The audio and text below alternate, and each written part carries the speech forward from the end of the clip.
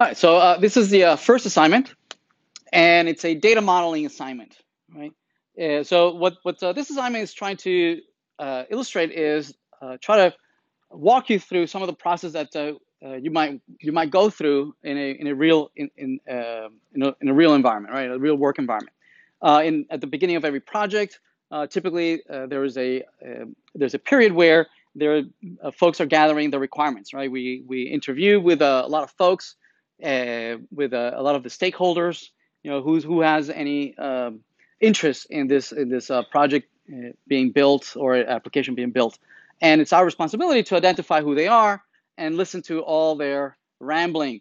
Most of their conversations will be irrelevant, right? It's our responsibility to identify what is relevant and what's not relevant, right? They might go on and on and on talking about things that we're not building, right? That have nothing to do with what we're building, and that's fine, right? It's our responsibility to identify what is and what it's not, right? So we are giving you a piece of text at the bottom.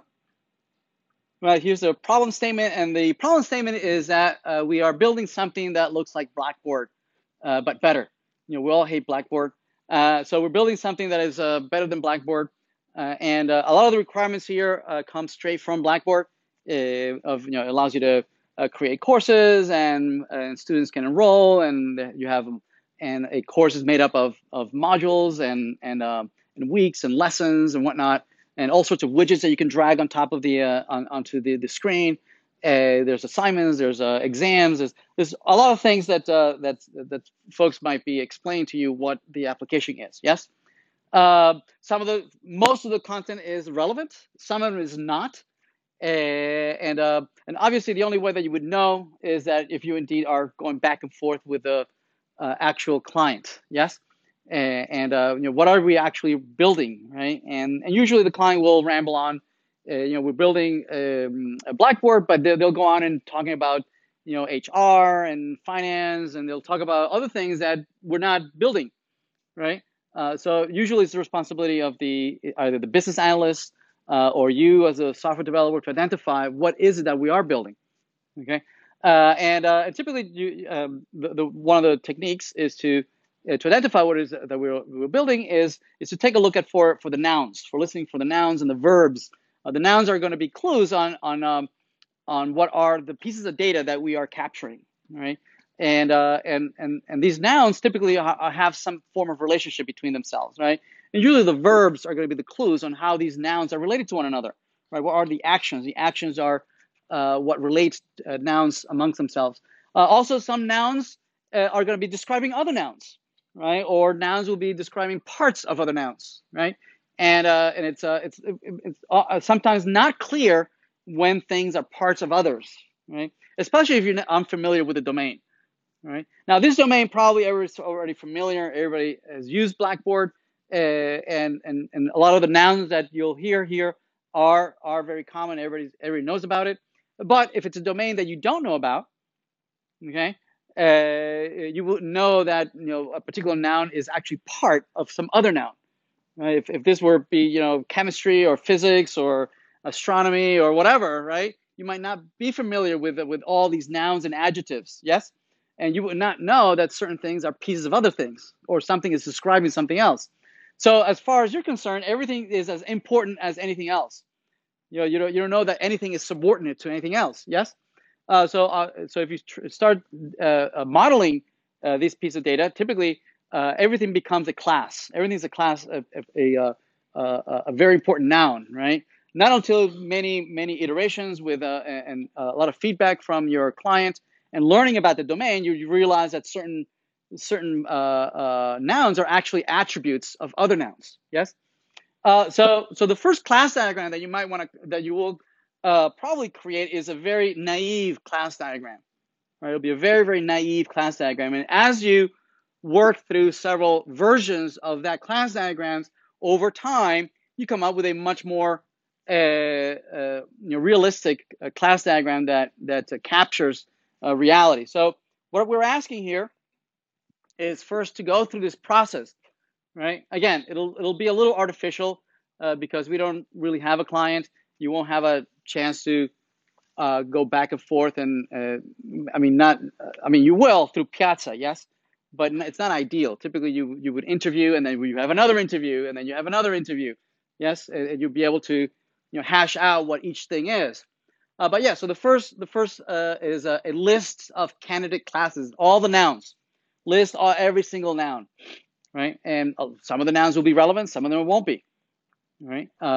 Then a list of all the verbs, all the candidate relationship between the classes. So all these nouns, right, are potential classes, right, or potential tables in the database, right? Eventually could be a table, but we don't know if it'll be a table or a field inside of a table. We don't know that, right? So naively, everything is a class to begin with. But as you iterate over this, you'll say, "Ooh, wait a minute, no, this is an attribute of this, right? Or that's a property of that." And the verbs will give you the relationship between them. Also, generalization, as applying some object-oriented analysis and design, you'll identify that some of the nouns are actually special cases of other nouns, right? You might say you'll find, for instance, in the narrative, you'll find faculties and you'll find students, right? And well, they're kind of the same type of. They're probably both persons. They both have first names and last name and social security number. We all pay taxes. But then each one might have specific things about each other, right? Where a faculty might have some attributes that students don't, and vice versa, right? Maybe a student might have a GPA, which a faculty doesn't, unless the faculty is also a student. But the way you might go about that is you might have a top level class of a person, and then you might have inheritance, right, where you capture students and faculties, right, where you capture everything that's common in your base class and then everything that is specific.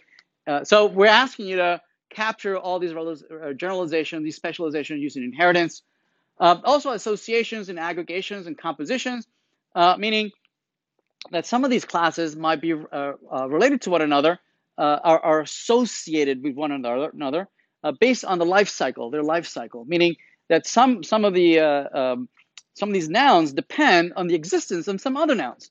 That if some parent noun doesn't exist, then all the children don't exist, right? And some of them might not have any life cycle dependency between them, right? Maybe you have a product, right? And if I have an order, the order is somehow associated with the products. Right? The order might say, well, I have 3 of these products and 2 of those and 5 of those, right? And so they are associated with one another. But if I remove the order, the product still exists, regardless of whether the order exists, right? The association, they're associated, right? But some so we call that aggregation, right? That one is an aggregation of an order is an aggregation of multiple products. Yes. Some of them are compositions. Composition meaning things are made up of other things, but if the whole doesn't exist, then the parts can't exist either, right? And those rules apply only to the way you understand the model, right? Do you understand that if I have an order, if I delete the order, do I also delete the products? Well, of course not. It makes no sense, right?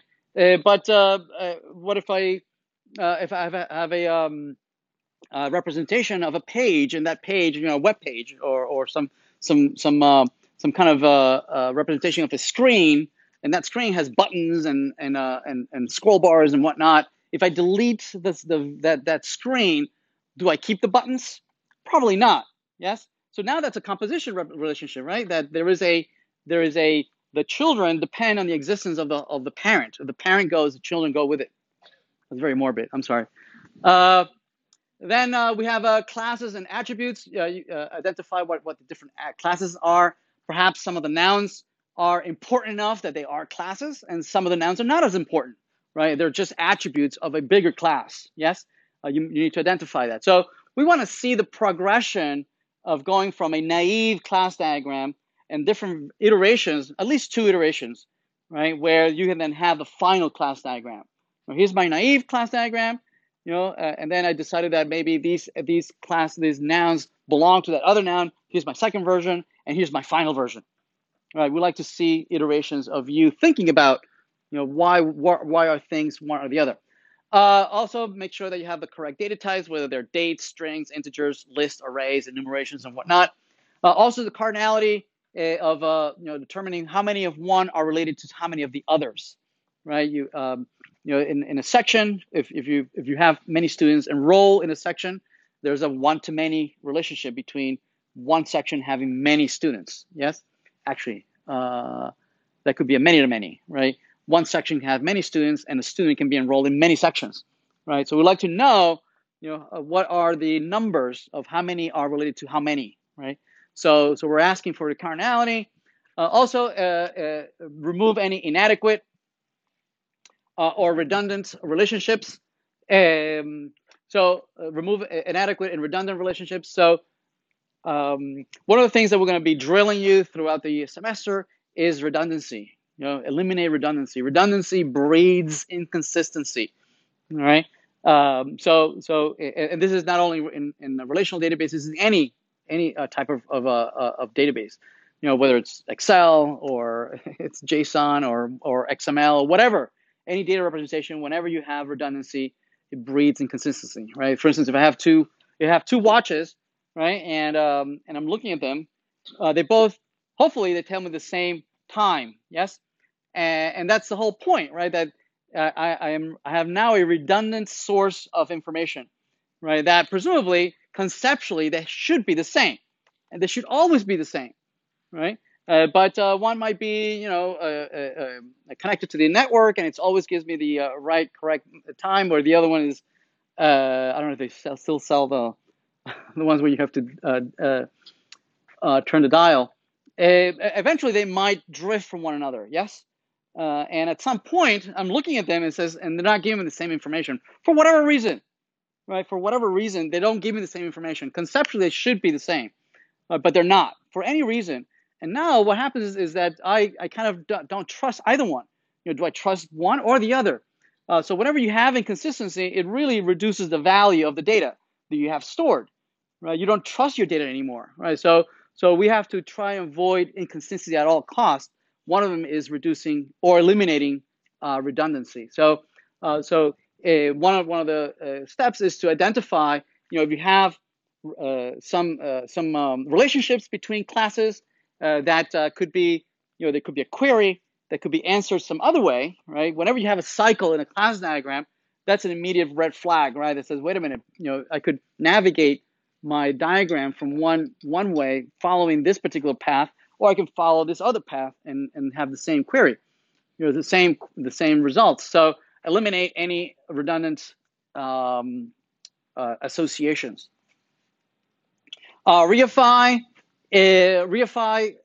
as we'll see in a bit, oftentimes, the way you capture in the class diagram, it's perfectly fine conceptually, right? But there's certain things that you can capture in a diagram that are not implementable in whatever infrastructure you choose. In our case, is relational databases, right?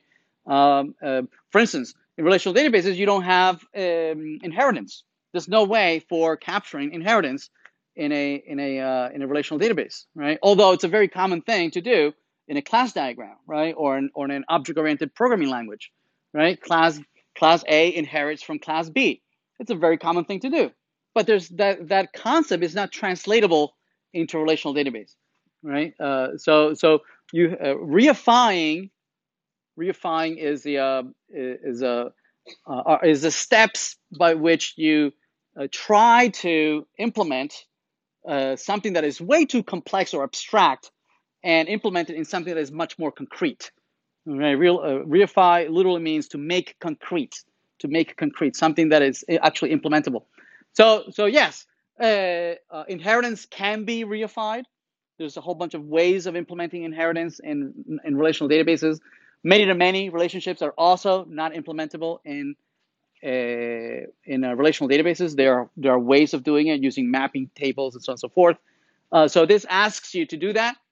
And finally, pros, we were asking you to, as you go through all these steps, not necessarily in this order, as you go through the steps of coming up with the nouns and the verbs and the naive class diagrams, and you reify and you remove certain classes, provide at least a paragraph right? At least a paragraph in well-written English. What is your thinking? Why are you doing this? Right? Don't just give me classes, diagrams, and this is the result. All right, you lose points like that. We want some thinking, right, of why are you doing that you think that you're doing, right? Even if it's not the right answer, if you have a very good argument, right, we'll give you the points, right? Even if your class diagram is exactly not what we were looking for, right? If you have a very well defense for your thinking, we'll give it to you. Okay, again, because there's many ways of interpreting the language, right? You will not necessarily come up everybody with the same class diagram, right? And that's okay, right? As long as you have a well thought defense of what you're doing. Yes. Yeah. All right. So that's assignment number 1.